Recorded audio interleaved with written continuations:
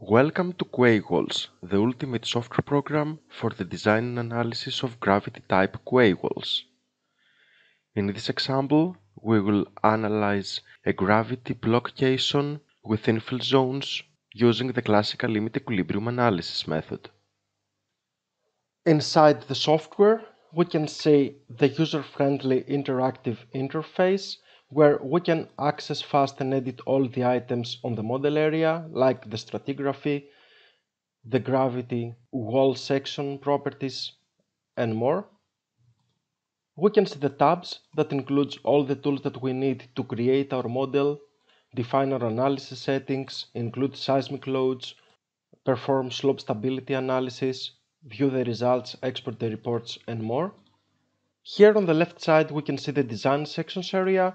We can easily access and add new design sections, so we can fast analyze different locations around our project area or analyze the same model with different analysis assumptions. And below the model area we can see the construction stages. In this program we can include several stages and check the model history under different load combinations.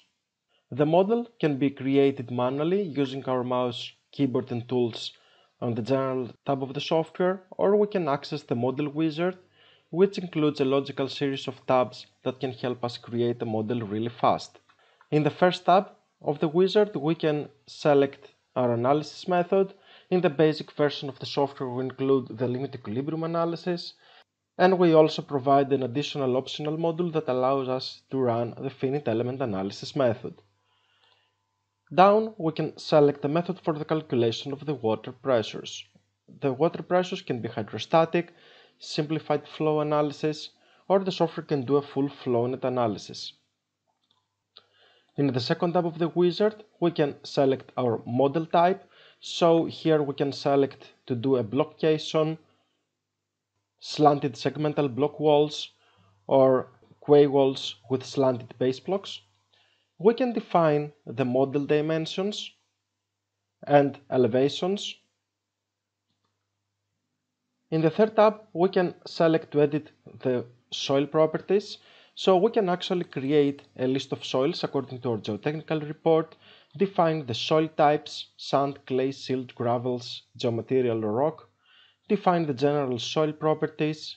In the elastoplastic tab, we can select to define the soil models that will be used in corresponding soil models when we run the finite element analysis. When we update our list of soils, we can access and we can edit the actual stratigraphy for our model, defining top of the soil layer elevation and soil type below this elevation. We can create several soil layers, or for the QuayWalls, we can select the automatic procedure, so the software will automatically create custom lines, creating this relief zone behind the wall, the natural soil, and the base embankment. And we can select the soil property that we wish to assign in each of these created zones. Now, below the embankment, we will use the more dense S1. In the next tab, we can select to edit the gravity wall type section, but because we use in this example the option with the block caisson, this will change automatically and later we will access and edit it from the model area. In the surcharges tab, we can select if we wish to apply an external surcharge. So in this case we will use a strip load 0.6 KSF developed for 30 feet starting 2 feet behind the wall, and we can also select to ignore or include mooring loads, and we can define the mooring load magnitude for operating conditions during an extreme event, high waves and seismic conditions. Below we can select the method for the calculation of the pressures coming from our external surcharges. There are different available methods like the elasticity equations, two-way distribution angle, one-way distribution angle and more. Finally, in the codes tab we can select to keep our current structural and geotechnical codes, whatever is used in our software program upon activation, or we can select to apply any other codes of the available codes. And we can select for the geotechnical codes to either not use a code, so we will use service conditions, or we can select to generate load combinations according to selected code, and different codes are available. Eurocodes, American standards, BS6349 for QuayWalls, and more. We can select any of these and select to apply a load combination.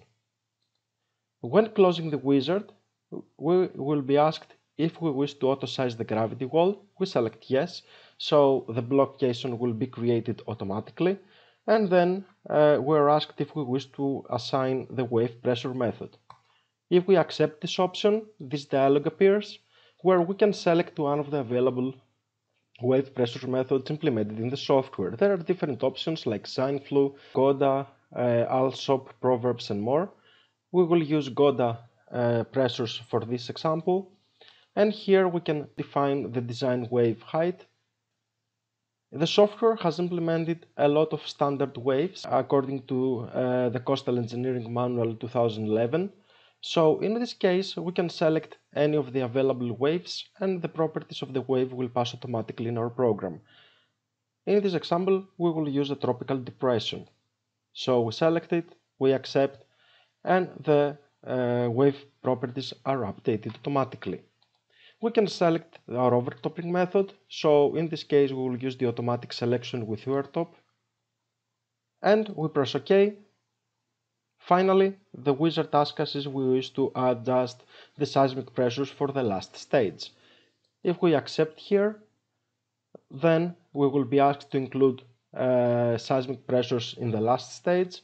We can define an earthquake acceleration, let's say 0.1 g, and we can select a method for the calculation of the seismic pressures. In this case we will use the Monobe-Okabe method for frictional soils. We press OK, and the model is automatically generated.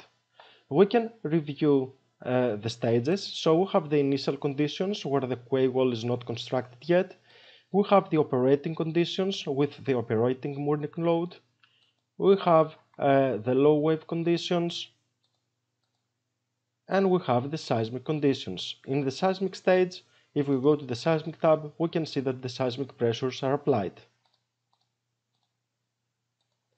If we double click on our caisson, we can select to edit the structural section of it, and we can select that it is a caisson type quay wall.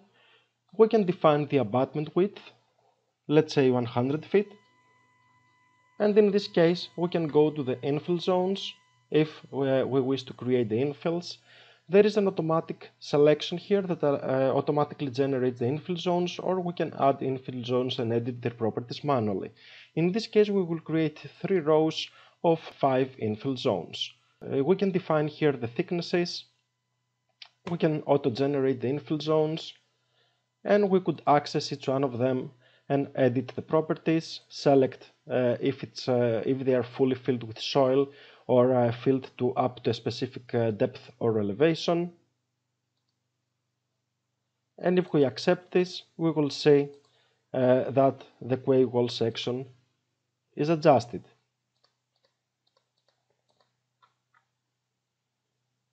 We run the analysis. Here we can review the most critical results among all construction stages, like the wall moment, shear forces, wall abandonment safety factors, and more. And if we close this dialog, we can see the graphs in every construction stage. We can see the wall moment with the moment capacities, the wall shear with the shear capacities for every construction stage. We can review the soil pressures. If we go to the low wave stage, we can review the wave pressures that were generated from the software. And if we go to the seismic stage, we can select and see the seismic loads that are calculated on our quay wall. Visit our websites in order to review more information about our software programs and services. If you wish to arrange a free presentation with one of our technical experts, feel free to contact us. Thank you for watching this video.